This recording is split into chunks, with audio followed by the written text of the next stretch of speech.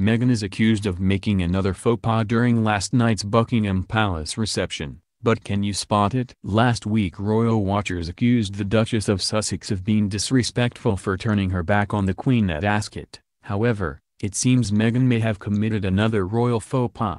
As the Duchess took her seat at the young leader's reception at Buckingham Palace alongside Prince Harry last night, she was spotted sitting with her legs crossed at the knees, rather than opting for the famed Duchess slant favored by Kate. The apparent etiquette faux pas sparked royal fans to refer to Meghan being as disrespectful towards the Queen, adding that royal ladies should sit with their legs crossed at the ankles. However, Mail Online's etiquette expert William Hanson says there is nothing wrong with the way she chose to sit and is actually as position favored by Camilla and even the Queen herself.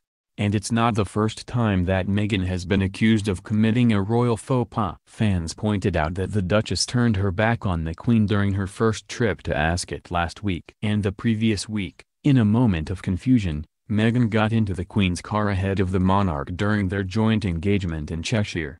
Last night, as the newlywed royal couple took their seats next to the Queen, the former actress had her third apparent slip-up. Upon sitting down, Meghan, 36, forwent the Duchess slant, which she has previously mastered, and was instead pictured crossing her legs at the knees, rather than the ankles.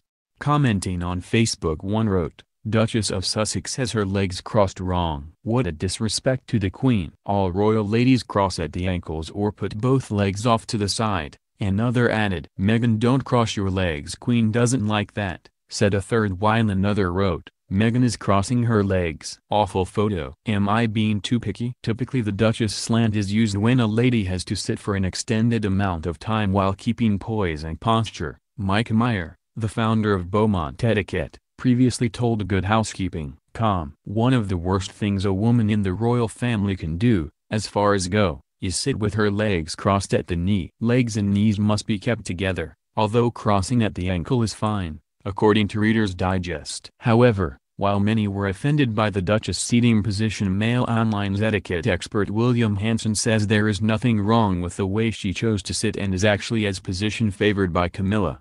Speaking to the Mail Online, he said, "There was nothing disrespectful about the Duchess of Sussex's seating position last night. She had chosen to use the traditional finishing school technique of crossing one leg over the other, resting one ankle against the edge of the shin. This used to be used by ladies who wished to show off a grand ball gown, and today it can be a good way to highlight a pair of hosiery-clad legs. Royal women do not often cross their legs, although the Duchess of Cornwall sometimes does. This tip is to ensure nothing gets flashed that shouldn't be." Indeed, even the Queen herself has been pictured crossing her legs at the knees during a BBC interview about her coronation which aired in January.